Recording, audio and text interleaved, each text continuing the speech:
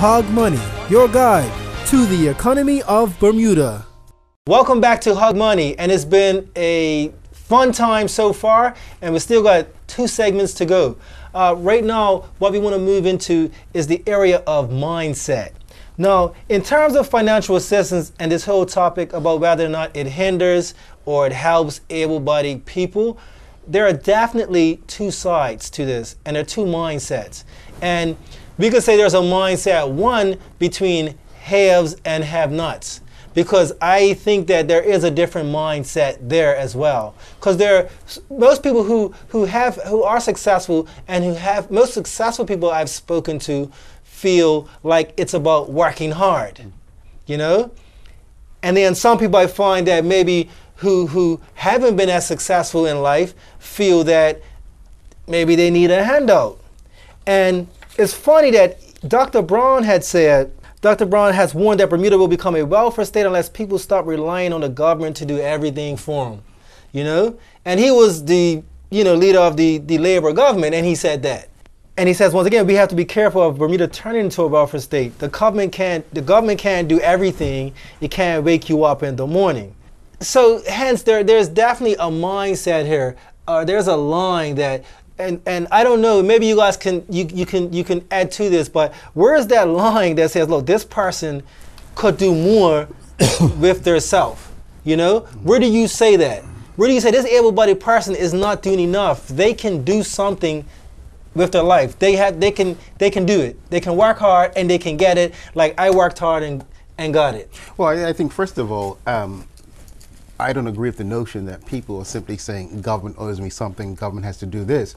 My argument is that government should help those who need a helping hand to the extent that they can get back on their feet. I think maybe persons who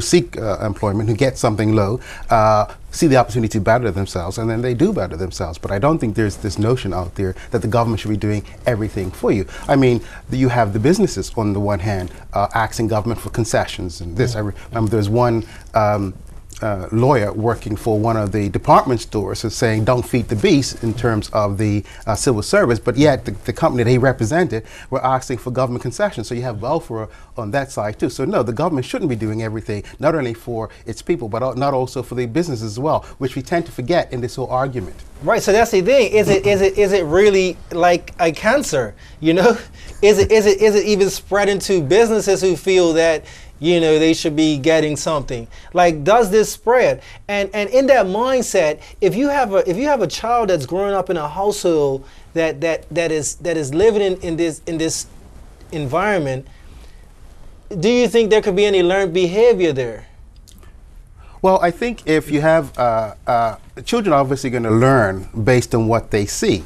And so, yes, there's certainly going to be learned behavior, whether they're picking up on this, I can do it for nothing and I can get money, or I see my parents struggling, I see them going out to work and doing 3 jobs and they're not getting ahead. You see a lot of that as well. So yeah, there is that learned behavior, but I think what happens is, how does that person or that child internalize that, and how do they replay that back later in life? Again, there's a lot of myths about welfare. One of them is this myth about dependency. I mentioned this earlier, that the data in the social science literature is just not there. The 2-generation worklessness is only 0.9% in the UK. The 3-generation worklessness is only 0.1%. Now, you brought up that individual story about that friend of yours who went on benefits and he just stopped trying. That's one. I didn't say there was a friend of mine. I didn't say there was a friend of mine, but I'm just kidding. Go ahead. But social scientists have also done a lot of qualitative research. I'm basing from UK research here, and they've done a lot of these interviews with people who are on benefits, and they just haven't found that to be the case. The majority of people who are on benefits, they want to work, they have a strong work commitment, and like Bob said, it's not just about wages, it's about a sense of self-esteem and doing something, being productive. So there is that. So this idea of being on benefits makes you dependent and not wanting to try, that mindset is a myth. It doesn't exist. It's a myth perpetrated by people who are opposed to the welfare system for whatever ideological reason. Well, now, another thing you brought up was matter of hard work and ambition. That all you need is hard work and ambition and you can succeed. That's about social mobility or class mobility. The research that exists says that does not exist. People are poor because they're born poor. People are rich because they're born rich. There is some mobility. There's always an exception to the rule. But I've got some American data here. 70% of those born into the bottom 20% of the income bracket, they stay in that their entire life. Only about 20% get into the middle class. Only 10% can climb all the way from the bottom to the top. So there is that option. Now for the middle class, only 20% of the middle class can go up. That's what they're founding. This is going back about 40 years. Okay? The majority of the upper class people were born upper class. They've done research going back 700 years, and they found out that the economic elite, for 700 years long, is being stable. There's no real social mobility. It does exist, but it's a minority of people who can do it. You're poor because you were born poor. I'm not going to get dragged into the statistical norms, but if you look at people who are wealthy, as a general rule, there's an old aphorism, rags to rags in 3 generations, and you'll find that people who have been extremely wealthy, and going back into history, look at people like Rockefeller or Henry Ford, all these guys basically came from nothing, and they became very, very wealthy, and they gave the money away, you know, as they got older and before they died. Although their children became reasonably successful, but the grandchildren, I bet you couldn't name a grandchild of Henry Ford who has been successful in this world, or you can't name somebody, a grandchild or later from John D. Rockefeller who became successful. They just don't exist. They don't need to because they already have the money. No, they don't. They don't have to work. They actually lose their money over a period of time. And one of the most interesting pieces of work you can read from time to time is the Fortune 400 richest people in the world. And you will find that the people who constantly come in from one year's end to the next are people who have been born poor. They haven't had a, you know, they haven't had a silver spoon in their mouth. But let me just go into another point. You know, very slight, rather than argue about statistics. For roughly, since mankind came onto this earth, people have looked after other people as well as themselves. You know, and it's worked extraordinarily well. You know, families, extended families have looked after, churches have looked after people, charities have looked after people. And this has been, you know, really quite a successful mechanism whereby people are looked after. There is no recorded instance of somebody in the West, and when I say the West, I mean in the broadest term, including Japan and so on. There is no recorded instance of somebody in the last 100 years or so having died from starvation. If you go before that date, you will find that there are repeated famines in countries which are now very wealthy, in France, in UK and so on. There were famines and people did die of hunger. That just doesn't happen now. People do look after each other. And you know, the fact is, the fact is, even the poorest person in society is much, much better off than one of the wealthy or middle class people were more than 100 years ago. Hold on, Jonathan, you're just trying to say something. What are you trying to say to that? Well, there's a few things. One thing, the article that I'm quoting about the social mobility, it's in the New Yorker magazine called The Mobility Myth of last year. And it actually mentioned Carnegie and I think Rockefeller.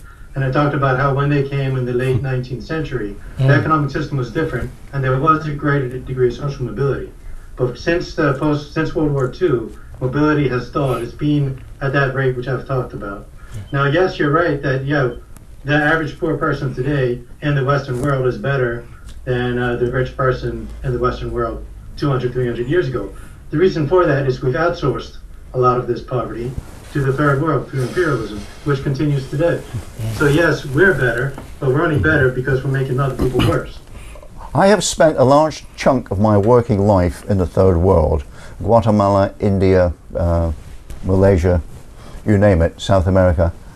I've spent a lot of time there, and people who live in these countries have benefited from their connections with the West. People who live in Brazil or Guatemala or India and so on are extremely well off by comparison with I the people totally, a few years ago. Totally now, disagree. they're not as wealthy as people who live in the United States or people who live in Europe, admittedly. But I would guess within probably 50 years, people in China and India will be pretty well off and probably just as rich as people who live in the West. Cordell, I believe in Peter Pan too. Yeah, because the opportunity is let me there. say this. There is a friend of mine, a Bermudian, who moved to Brazil, and I didn't realize, and he was back in Bermuda. And I said to him, so how are things? And I said, I haven't seen you in a while. And he says, yeah, I've moved to Brazil. And I said, oh, that sounds exciting. What's that like? He says, well, you know, the people down there will never escape that poverty. They just never escape that poverty. Didn't Jonathan just said 70% will stay there, right? It's very difficult to move up, especially if you want to keep wages low. Very difficult for people to move out of poverty. One thing I should also add that in that same article about social mobility, I found that the greatest rates of social mobility actually exist in countries with the strongest, most robust welfare system. So Sweden, for example, Denmark, they've got great welfare systems, and they have the largest amount of social mobility, allowing the poor to get out of poor and into middle class or upper class. Now, even there, the rich people are still dominated by people who are born rich, but there's a greater degree of mobility because of the welfare system. So you're saying that? Are you saying that it's not just a mindset? Are you saying that it's a class system, and it's very difficult for you to jump into a different class, even in Bermuda? Yes. Yeah, Bermuda's got huge levels of inequality. We're not anywhere near as the inequality levels as you see in Brazil, but it's still great inequalities here.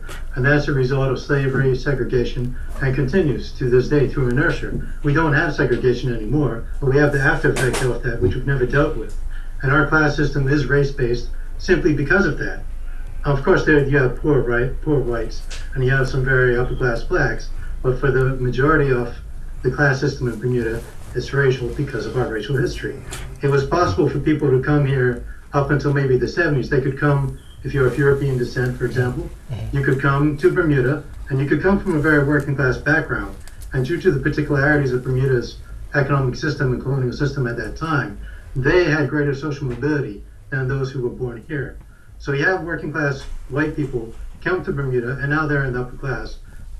Whereas I was a working class white person who came to Bermuda in the 60s, And you're upper class. And no, I'm sure what I am. Thanks for proving my point. But nobody gave me, absolutely, nobody gave you upper hand. An easy path to wealth. No, I'm sure they didn't. No, they didn't. But you have connections and you have white privilege as well.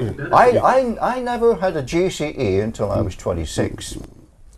I got my first. I had a master's at 22. I got my first degree when I was 29 years old. Now, I'm not saying that I had a deprived life, because I haven't. I've had a very good life. But the fact was, I was not wealthy.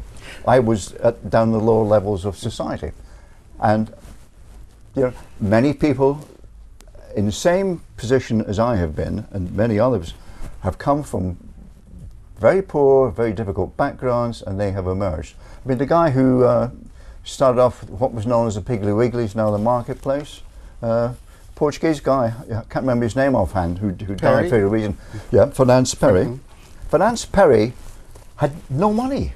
I mean, he was almost illiterate, and yet he built up one of the biggest businesses in Bermuda, and one of the most successful businesses in Bermuda.